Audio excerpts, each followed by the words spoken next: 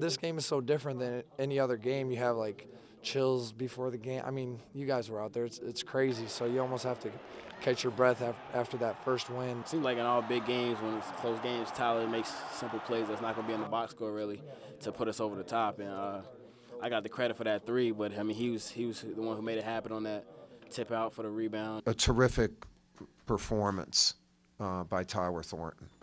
If anger destroys something bad, it's good. If it destroys something good, then it's bad. And his anger, his competitiveness was really good for us tonight. In a game like that, you worry about foul trouble and fatigue. And we were able to have the discipline to stay in the game with foul trouble, and we had enough toughness to get us through the fatigue. And we won, we won. God bless America.